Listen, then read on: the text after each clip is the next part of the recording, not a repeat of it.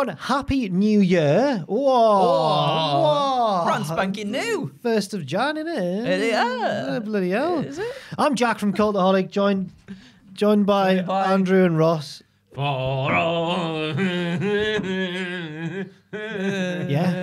Oh, aye.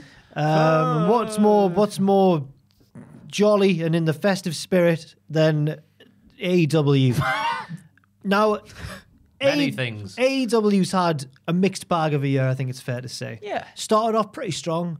Everything went a bit wrong. And nowadays, certainly me and Ross on the podcast, maybe yourself as well, Andrew, we're not quite vibing with it as much as we were previously in the year. No, I agree. I think it is turning round very slowly. I think we're slowly starting to, the wounds are healing slightly at the moment. You know, there's a bit of a scab there, but we'll pick it off and we'll get back to what we once were. Say about CM Punk. Well, what about you, Ross? It's a weird time because we're sat here on the 13th of December, and the last AEW Rampage we saw was the one where Takeshita took on Moxley, and it was a good Rampage, probably the best Rampage there's been in many, many months. But as you said, it would start with the highs with like Cody leaving. The way he did, that was exciting. It was. Working without a contract and all that sort of stuff. Then we went through MJF and CM Punk. That was brilliant. Then the summer happened, and down it went. Yeah. But it has been a topsy-turvy year, but it feels like now that Ring of Honor has had this big final battle event, and now maybe we're going to split things off and just get back to basics. Yeah, hopefully so. We are recording this shortly after the announcement that Tony Khan made that there'll be a weekly Ring of Honor TV show on Honor Club, as well as archives and all that sort of exciting stuff. But we're talking about AEW, not Ring of Honor, and we're talking about 9 pitches for AEW in 2023. We've each brought 3 to the table. We'll go around in a circle, and we'll be left with 9 lovely pitches. Remember, of course, it's not what we think's going to happen. It's what we want to happen. Oh, yes. Yes, it is. Yes. Ross, actually, it's you first. I was about to start reading there, but no, Ross first. I should say as well, we haven't conferred again. Well, we didn't confer in either of the 2023 pitches videos, so there could be some similars. But if there's not, good. I'm going to kick things off with one that I started writing that basically turned into a tree. Because I started with the stump, and then it went off into several different branches, much like a tree does with the branches. So here's me tree, everybody. The stump of this pitch is to stop using tournaments as booking crutches. Holding themselves up like crutches do. When in doubt, getaway storyline, bring the tournament in. I don't know how many tournaments we've had in 2022, but it feels like a joke as to how many we have had. I hope that's actually true in what has happened in real life. I'm not saying this about the Owen. I think the Owen is a nice tournament to stay with nice reasons and all that sort of thing. But the Eliminators and stuff like that, and that just seem to be thrown in there when they can't think of a better idea, like a storyline-wise, I think they need to be gone. It feels like AEW. Right, I'm gonna go balls deep here. That's a turn of phrase. It feels like AEW have forgotten and maybe have lost the ability to tell stories up and down the card as the year has gone on. And when they have told a story, in the latter part of the year especially, more often than not, it's been properly rushed. I'm thinking, well, when I wrote that sentence down, the first thing that came to my mind was the Acclaimed and Mark Sterling's boys with the trademark. That should have lasted at least 3 months of them, selling merchandise that the Acclaimed couldn't do because they trademarked the scissor and all that sort of stuff. But instead, that was paid off in a week. Yeah. 1 week of the Acclaim not being able to use their trademark. You've also got ones that drag on for way too long without anything happening. Yep, I might be going to mention that. Go there. on. Oh, yeah. We're covering all bases here.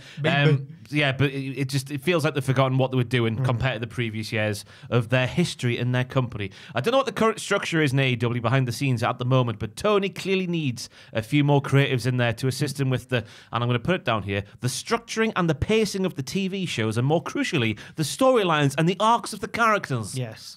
Technical terms being used. I remember the days of everything in AEW being connected, one universe, all in sync. I want to see those days return because now we live in a world or an AEW universe, when I use that term. Many stories feel like they exist in their own pockets, connected by very few, very thin, very flimsy threads. You walk down the corridor, imagine a metaphorical corridor, right? You walk down a corridor, in this little room over here, we've got Britt Baker and Saraya. Walk down the corridor some more, we've got the factory and the best friends. Walk down the corridor to the big hall at the bottom, that's where the JS and BCC feud lives, and in turn all that sort of stuff. Nothing seems to connect too much anymore. No, some of them do up and down the card, but back in the day, back in the first 2 years of the company, every single thing up and down the card, it felt like was happening, in one world at one time and everything connected in some way. And I think that issue in turn comes down to the massive roster, and that needs addressed too. I'm not going to sit here and say, fire people. But what I'm going to say is make a proper Ring of Honor roster and a proper AEW roster and do trades between those pairs of rosters when you like it. Have a wrestler transfer window a couple of times a year like the football does. I think it's a brilliant idea. And then the massive roster size in turn, this is me tree going off at the branches. It made me think of the ideas Jack just said there, that when they're not working, they keep going with it. Whereas in the start, and I'm thinking of the Nightmare Collective, for example, they saw that wasn't working and wasn't resonating with the fan base. So they cut it off and pretended it didn't happen. Yes.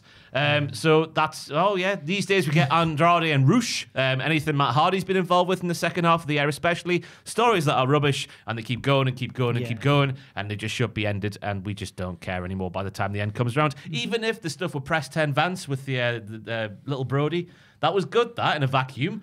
But the journey it took to get there was painful as out. And that was the end of my tree pitch. It started off with the tournament. It's like 2.5 pitches. It's branched off into many ways. No, it was good. It was a stream of consciousness. A3W. Yeah, see? I'm going to give it a yes. It was several bits, but I agreed with all of them. Yes, I do apologise. No, it's all good. I've gone into business myself. There's nothing wrong with that. I've gone for workers' rights. Muffins. Absolutely yes as well. It sort of leads into what my second pitch today is going to be. Do your second piss first. You want me to do my second pitch? I'll do my second pitch. I'll do my second piss first. But it's you're right in terms of there's a lot of flimsy things, all connected by very tiny minor threads, nothing of real consistency. Sort of just trying to get from point A to point B, but almost in the most convoluted way possible sometimes, and it just feels a bit unnecessary. So it's a yes. It's a yes from me. Go on then. Go on then. Second piss first. I'll go and do my second piss first. Oh, right. Okay. So just more consistent and meaningful storylines within AEW again, because as we were talking about before, we have seen that, and we've seen a few this year. But I think they've done it absolutely brilliantly beforehand. And I think it's something that needs to come back. So basically, as I've just said, we've seen that AEW can do this, evidenced by the Elite and Hangman storyline. And perhaps AEW were aiming towards doing something similar as well with MJF and Punk before all the stuff fell apart, involving the AEW title between them two as well. But it feels like more times than not, the storylines are booked more on the side of the challenger chasing for the title and less on what comes after that as well, to capitalize on such a momentous occasion too. Specifically, I think for the babyfaces, it's the chase for the babyfaces, right? And then once they get the belt, then that's when Tony Khan poos the bed a little bit, I think, in the booking. Not to cut you off too much there, but what I've seen people suggest that Tony Khan gets people over, and then once they're over, he's like, right, next toy. He doesn't maintain. So as I put here as well, obviously injuries can occur and plans have to be changed on a whim, but having, I think, in place a great maybe 6 to 1 year plan for maybe every wrestler that Tony Khan feels is going to be an important integral part of the company that year would go a long way. I know things change. I know people get behind other people. Just out of nowhere sometimes someone just gets over. But I think if there's like a base plan there for at least a good few wrestlers going forward, at least you've got something solid to go off that people can follow. We see a lot of people come and go week to week on AEW TV as well. They'll wrestle a few times on Dynamite and Rampage, then before audiences can really connect with them, they shuffle back to like AEW Dark and Dark Elevation, and everything just feels rushed, as Ross said, or done for the sake of it to fill time between the next person getting their next big feud or title match. And that, it's good in some respects because it demonstrates so many of the incredible talent that AEW has, and we get to see people we might not get to see very regularly on the TV. But to me, without the consistency of the meaningful storylines, everything just feels slightly inconsequential. So there needs to be some stakes, there needs to be some threats, there needs to be time to build those naturally through a month or two's worth of character building, maybe more between competitors, because we get, as you said, we get the tournaments, don't we? And it's like, this person's going to challenge for the AEW Championship next week. No build. Yeah. Literally just a tournament. And you sometimes get those title matches where the title's on the line against a random man who's just turning up for the first time. Yeah. What's that lad with the grey hair called? Ring of Honor. He challenged for, was it Hook's title first, and then maybe got a different title challenge as well? Yeah. Was it Mance? No, not Preston. No. Well, I guess that, Preston Vance is... No, Mance. Mance Warner? Warner. No, Mance Warner. I'm not awake today. I don't know who did. There's been a few, so I don't know which one. There was that He's fella. one of the varsity athletes. Not Tony, but the other one. One of the varsity ones. The varsity athletes. Not the varsity blondes, the varsity Oh, athletes. JD. Not JD. No, he's bald. Whatever he's called. man. Tony Nese's tag team partner got a title shot just because he turned up. And there's the wasn't it like a reality celebrity as well? That's came him, in? yeah. Yeah. He came in and it was like, okay, I want a shot at title. Cool. It can be done well, whereby, the storyline went with MJF and who was it who took on Nick Gage? It was Jericho. Yeah. Yes, yeah. That's where it's used That well. was cool, yeah. Nick Jericho Gage. he brought Nick Gage in, didn't he? Yeah, because he's a terrifying man and that fit the story. But when Josh Woods. Josh was Woods, when Josh Woods is being brought in just for a random title shot for no reason, that's where I think the issue is. It's a bit daft, isn't it? So many of the wrestlers on the roster have a pool of history to delve into as well, like stemming from other companies elsewhere on the indies and everything. And sometimes they get it just right, where they'll tell sort of a nice concise part of their history. They'll tell it in, like the bits where they film it before the big pay-per-views, and they're like, this has happened before, this is why we're fighting, blah, blah, blah. Like, we've built off that from here. And they do a really good job of that sometimes. And others, they either just like stretch certain storylines out a bit too long, like the JAS and the BCC, like Ross said as well, or they just don't give enough time to really dedicate a build to something that feels earned or less one-sided. And just, I think something very much needs to change in terms of perhaps Tony does have a plan, 6 months to 1 year plan for a good select few members of the roster. I know, as I said, that's a bit difficult to have because injuries and all sorts can occur. But if there's just something in place rather than it feeling like it's just been pieced together sort of week by week, it would be a bit nicer. No, I agree. There's like chocolate or something. I was going to say, what's that? I noticed this yesterday doing a voiceover. I reckon it was Tom. It's a yes from me. This feels like a very business-like pitches so far. Everyone's given really constructive feedback to Tony. But it's a yes from me. I agree again. That might be Bovril, Oh. From who? From Tom. Oh, right. My mind went to like one of the more northern lads because Bob. I just sit in here on my own. Me and Joel it's together. all over the table if you move your paper. I was No, it's not. shocked and appalled yesterday when I was my doing goodness. New start apparently, eh? It's a yes from me. Thank you. Me too. Yeah, thank you. There's not too much to say, but Mine's also a one more of an overarching, not a specific storyline or anything, but there is one of those later on. But this is right. So there's too many titles, there's too many wrestlers, there's too much going on. There's only one possible solution I can see: brand split. Whoa. I know. Now that Tony's told us we're getting weekly Ring of Honor on Honor Club, I'd make Rampage. Therefore we know that Rampage is not going to be Ring of Honor Rampage. It's still going to be an AEW show. I'd make Rampage its own AEW brand, maybe different colored ring robes, new logo, really set it apart. Then move the TNT title over there because Rampage is on TNT, and also this might divide opinion, but move the main women's title over there because Dynamite's on TBS, so the TBS title should be on Dynamite, but the main women's and then I think in doing so you'd force more of a spotlight to be put on the top of the women's division by having it like on a show where the main men's title isn't, if that makes sense. This means that it'd get a boost from maybe the star power of the likes of Saraya, but it also means that Tony would have to do two things. Having it as the highest belt in the pecking order would force Tony to give more time and effort to storylines in his main women's division, and it would also force him to invest in new female stars. Maybe thanks to the Forbidden Door, you could have some names from the Japanese scene, like Kairi. She's just Kairi now, but Kairi's saying.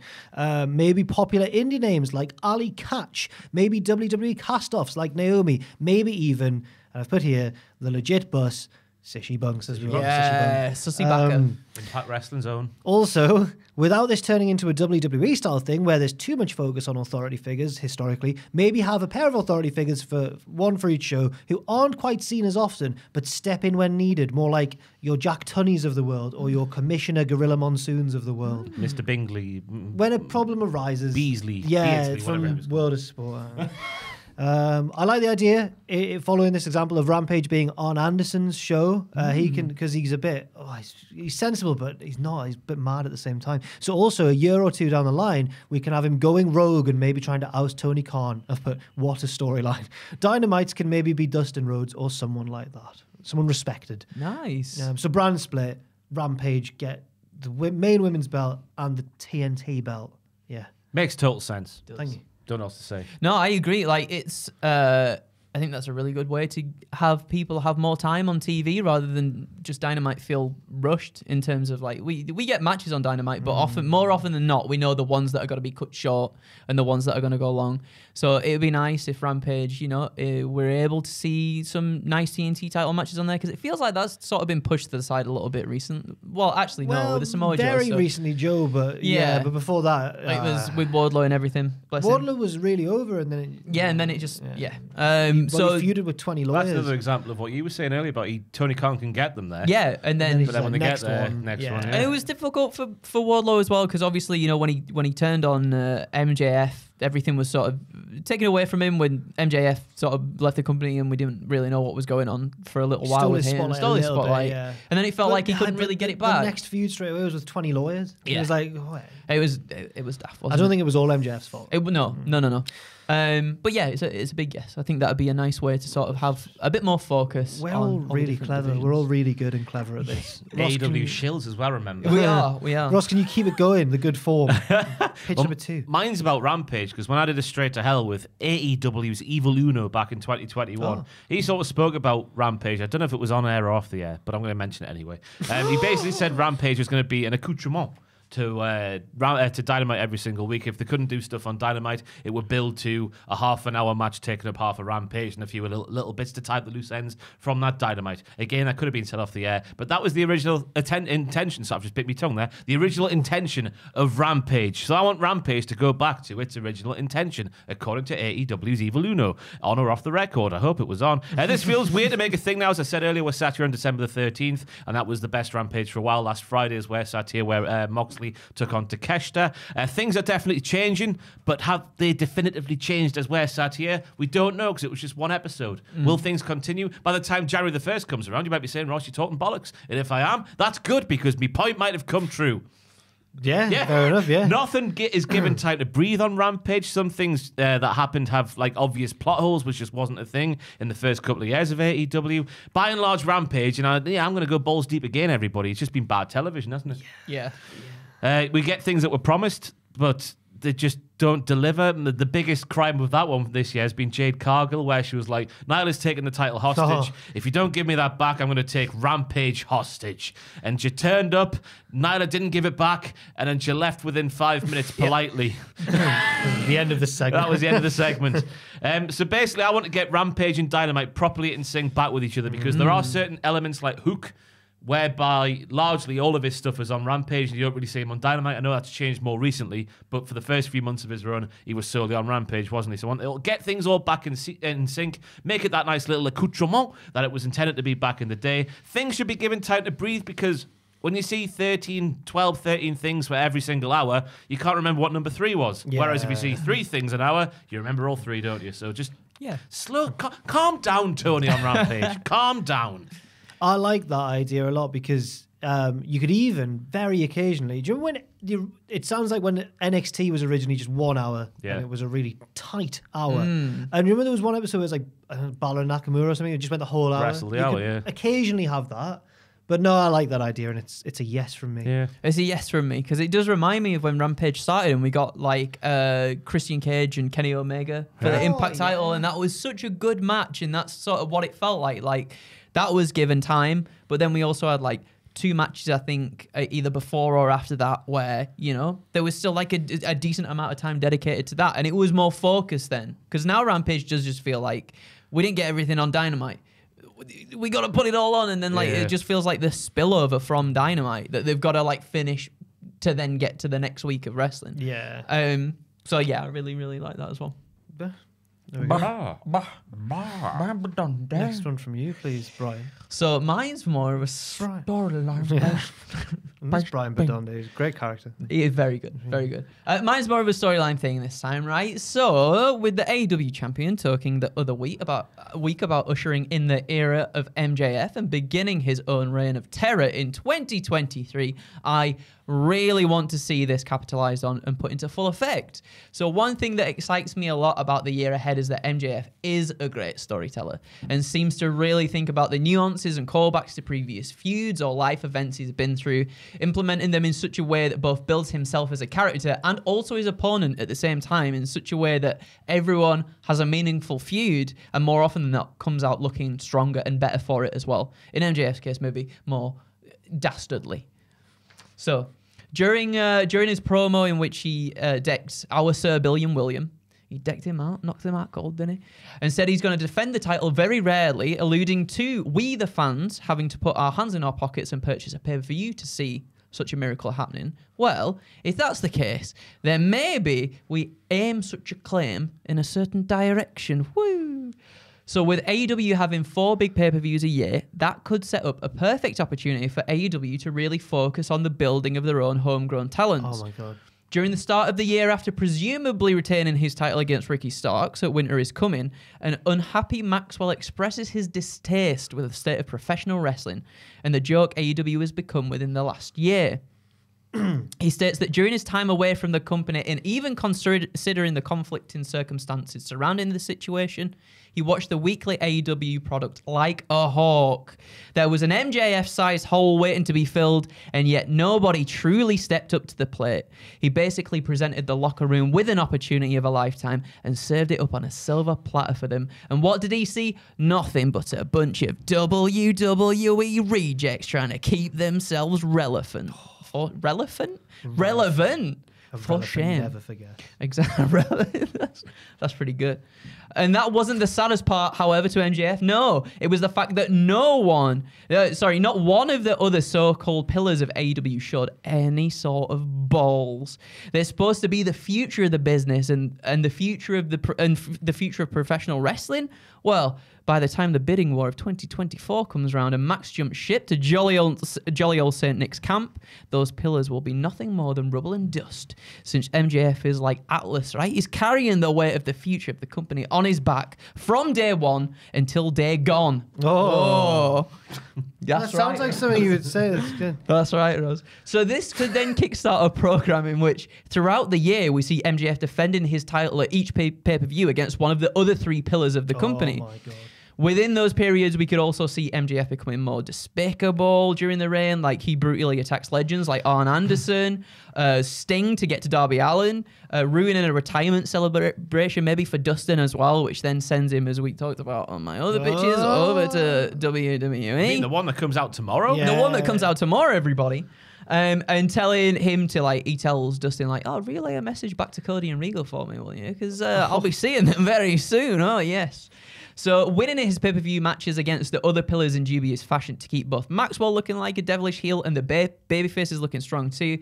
Maybe after all the pillars are dispatched, we finally come back around to maybe like Eddie Kingston, because at the sort of when we had the reveal of the big Burberry belt, MJF was like, he'll never be a world champion. So that's a little something to go off there. Or it could even tie back around to Wardlow as well, and we can finally have a really satisfying way to end all that. Wardlow more than deserves redemption, I think, after MJF stole what should have been his spotlight. Not all MJF's fault, as you said. Bit of booking's fault there as well. I think the match would have ended that way anyway. Do you reckon? Playing on no playing situation. Just MJF getting squashed by big scary Wardlow. I don't know. I feel like with how long it played out, maybe there should have been a little bit more. Or maybe it leaves it open-ended for there to be a bit more, at least, anyway, down the line. So it can all culminate in MJF finally losing the title whilst also building up everyone else in the process too. Fair enough. I like it. It's a yes from me, primarily because I like the refocusing on AEW's homegrown stars. Yes. I like it for similar reasons. Yeah? Well, the exact same reasons. Oh, thank you. Yeah, the exact same reasons. And I like the day one until day gone. That's MJF. If you're watching, you can have that. Fire burn, ready to ignite. I'm gonna do what you did, and I'm gonna switch 2 of my order around now, because my 3rd pick, which is now my 2nd, is about MJF's title reign. Oh, so it's a storyline. Here we go. MJF goes on a reign of terror for most of the year. Big title defense at Revolution against Bryan Danielson, because he wants revenge for what he did to Regal. Big title defense at Double or Nothing in a 4-way match between the other 3. Oh, nice. That's a good idea, though. I like that. I haven't put quite as much focus on the homegrown talent, but a little. Big title defense at All Out against Kenny Omega, because by that point, They can have lost the 6-man belt by that point. The odd TV defense as well. Maybe a scare against Hook. Maybe a novelty defense against Sting. Maybe he beats Pac at Craven Cottage. Can you imagine the scenes if he did that? Bloody hell. I know, yeah. That Northerners lost them. Can't believe it. They're very posh around Fulham. That's what. Maybe a Forbidden Door defense against someone New Japan wouldn't mind him beating, but I've put, I don't know who that is. Maybe Suzuki, maybe an aging Tanahashi, and then I've put actually maybe the best bet is Ibushi, to be fair, because New Japan doesn't seem to care about Ibushi as much as they should do. Anyway, MJF somehow squeaks by with the win each time, and after the all-out victory against Kenny Omega, it really seems like there's not going to be anyone who can dethrone him. Step forward, and he guesses. Okay, I'll just do it. Wardlow. Eddie Kingston. Wardlow would make sense. But Eddie Kingston, I think so. Who wins a mini 4-man tournament, not a big one, to build some momentum and earn a title shot. I haven't put not a big. He did say not a big one. In caps. The match is set for Full Gear, but near the start of the show, Eddie is attacked backstage by a man in a balaclava. Tony Khan doesn't want him to wrestle, but he insists, and by the time the main event comes around, he drags himself to the ring all bandaged up, like Terry Butcher in that one England match that time. Back and forth they go, back and forth, and eventually, to the delight of everybody, Eddie wins. Also, this is maybe in New York, but not on Long Island, so there's a bit of a Derby feel of her, like a bit MJF. Not Derby Island, like a Derby, like football Derby. Anyway, Eddie's done it. What a legend. All the faces come out and celebrate with him. The next week on Dynamite, he's all banged up, but he comes out and cuts a passionate promo about never giving up, no matter how close your career looks to ending, and winning this belt has really taught him something. He used to be a loner, he used to be a selfish guy and never really trusted anybody, but this title win has restored his faith. He'd never have reached his level if it weren't for the help of all the friends he's made in wrestling over the years who've spurred him on. So he wants to make a toast now to the AEW locker room. And he's interrupted by Tony Khan. No. Tony looks genuinely rattled, which I've put in brackets, shouldn't be hard for him to pull off. And he says, Eddie, I'm sorry, but your first title defense is right now. And from behind, Eddie is jumped by the balaclavaed figure from backstage at Full Gear, and he unmasks to reveal... No, don't say it. He's going to say it. Don't say it. He's going to CM Punk. John Moxley. Oh! His friend, his best mate. Because he's just done that speech about friendship. And his friends go, no, not CM Punk, don't worry. Eddie puts up a brave fight, but obviously is too exhausted, and in the end, Moxley ultimately wins and walks out. We don't know why, but the next week we learn why. Tony, this is with Moxley being Tony's mouthpiece, because I don't trust Tony to carry the promos on his own. Tony didn't see Eddie as champion material to represent his company. He's given him these Japanese dream matches and personal grudge matches like the one against Punk, but he's not at the level of a champion, not in 2023.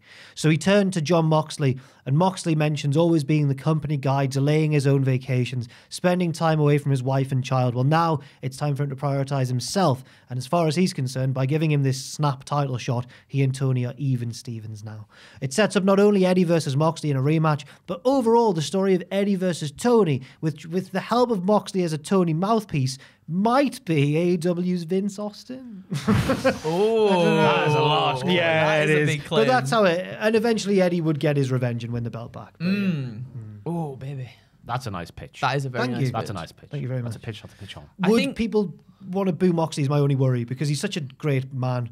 He's just a bloody great man. In that situation, I reckon so. It depends how heavily Tony's involved with him. Yeah, true. The I more don't want Tony, it to the be more too booze. Tony. I don't want Tony to be... Tony's not... For better and worse, Tony's not Vince McMahon. No. So I don't know if you can carry off. Yeah. But yes, thank you very much. Yes. Stu. Delightful. Ross, your third and final pitch, please. Stop messing around and get Miro in the world title picture. Oh. He's easily the most captivating promo package in AEW. It's complete and utter bollocks that the Redeemer with his neck of sand, his flexible wife, who should remain a myth and not become an on-screen character. I need to make that clear. I don't want Lana in AEW. Okay. I don't think it will.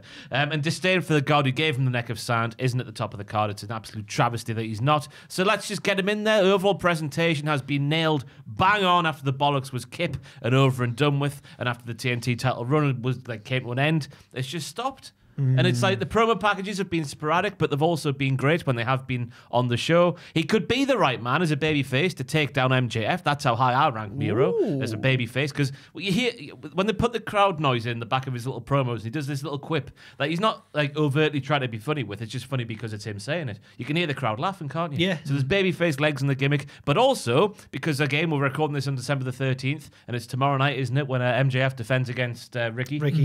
Just in case, he could also be the heel possessed by the god he wants to take down, and be the evil heel guy to take down Ricky Starks. Don't worry, in a certain period of time. So I'll just cover all bases. This could really come back to bite me, but I'd really be surprised if Ricky. Yeah. Oh no. They know. I don't think there's much of a chance. Do you? No, I don't think so either. Nah, me neither. So I'll go with the first one. He could be the babyface to take down MJF. MJF breaks his leg in the match, and they have to give it to Ricky. No. But yeah, Miro, there was the report last week that I think got debunked by the Zodiac Killer himself, Dave Meltzer. David, I know. Yeah. That he... You knew? Yeah, I was in there. When you first started saying that, I was the one who knew he was the Zodiac Killer. Yeah. Yeah, it's a reference from the Cultaholic Wrestling podcast that Dave Meltzer is the Zodiac Killer. There was a report from him that I think got debunked. Well, no, he debunked the report saying there was no creative plans for Miro, even though he's been free to return since about June or something like that. So just get him back. He's too good. It's I don't know what else to say. So the story I think that alluded to there by Meltzer was that Miro, they wanted him to be the one who eventually put Ricky Starks over on his journey to the title shot. Yeah, so what? But instead... It's Ethan Page. But Miro was like, I don't really know if that's going to help me. And then Ethan Page went, I'll do it. And I think that makes a lot more sense. Yeah, that was the gist of it. That's very good, though. Yeah, Who doesn't want to see Miro? It's a short but sweet one. No, but there's it's a really nice one, though. Yeah. It's a yes from me. It's a yes from me. Thank you very much. What a Pitches video this is. I feel like we're breezing through this one. Flawless. How long? It's 32 minutes on the record. Really? Hey, it's all right. Yeah, Andrew. My final one is dead short, but I thought we might like This is the first time this has ever happened. Yeah, it is, yeah. Look how big that is. That's not even that big. And it's double spaced between the lines. It actually is. So obviously we know that the UK are going to get an AEW show in 2023.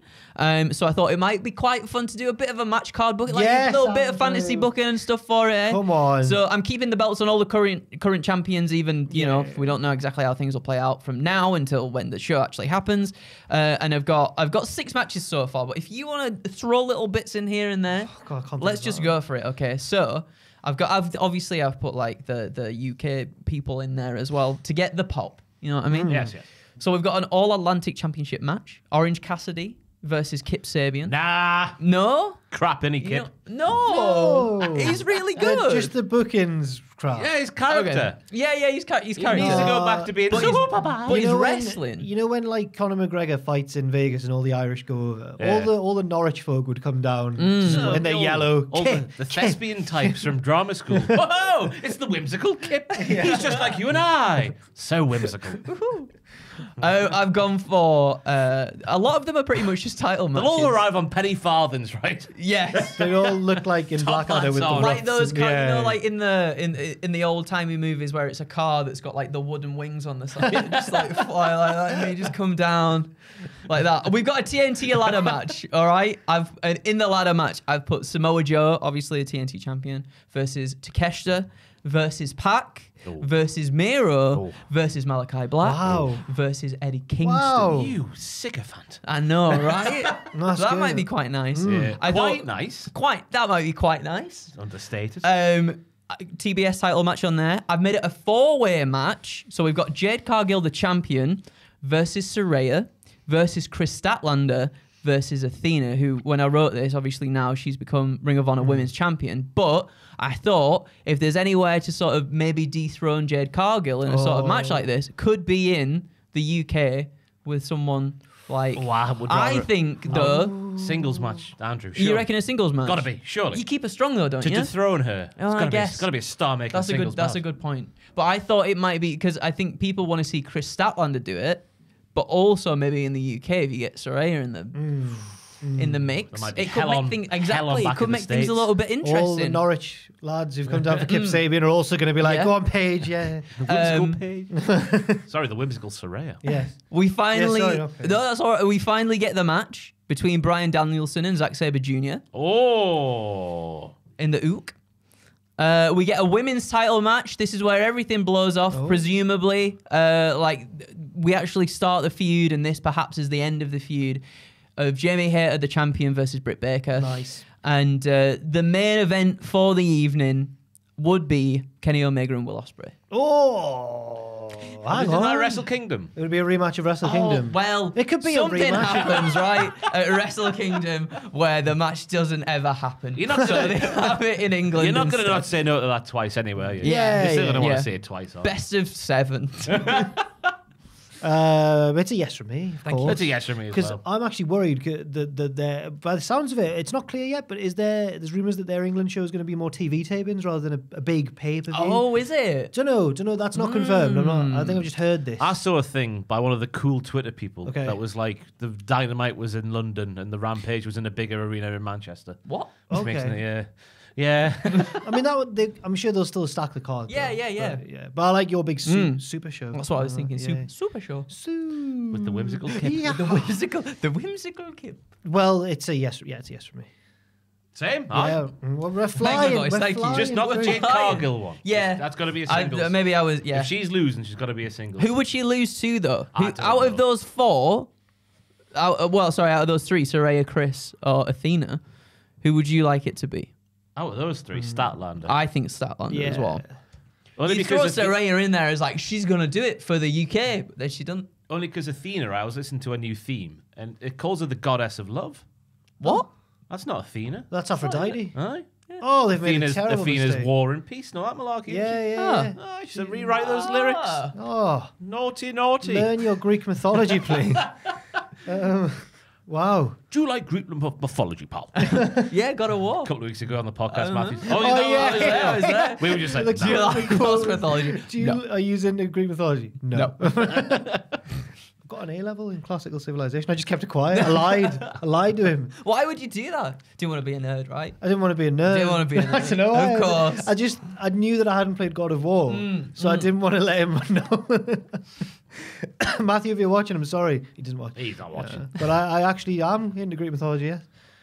Got an A at A level. Right, my third and final pitch is... oh, no, that was the MJF one. I've swapped them around, yes. No more press conferences, brackets, or change them majorly. This year was a huge one for massive news stories in wrestling, and a theme I often saw on Twitter was the criticism of wrestling journalists at press conferences, mainly for not asking hard enough questions. But I find the very concept of AEW's press conferences weird. All Out was the only one that's of any real consequence, and it was a bad thing, and it stopped AEW's momentum dead for a while as a result. So the Full Gear one, as a result, was incredibly safe and controlled. So I tuned in thinking, it's gonna be drama, and it's just really not. Like, MJF swore a bit. And I was, but not only do they usually feel quite pointless and self-congratulatory as well, I think it's a lot of wrestlers coming out going like, I've just had an absolutely brilliant match, to be fair. I'm like, well, okay, fair enough. They usually feel quite pointless and self-congratulatory. They're also weirdly ill-fitting in tone. WWE's recent adoption of the trend is weird too. Now both promotions are basically saying, right, the storytelling bit's over, the fake show is over, now this is the real stuff, with a bit of scripted character work still in there. I've said that it's bollocks, and I think it risks diluting the action we've just seen, because it's like, show's over, now we're breaking character. It's like, you remember the last season of Game of Thrones, where immediately after the episode, immediately after the credits, it would go to the directors talking about the creative decisions they'd made in writing the You want to episode. know that? The dragons are real, aren't they? Exactly. Yeah. Or at least have that like as a YouTube series or something, but not straight after the show. I just found it tonally weird.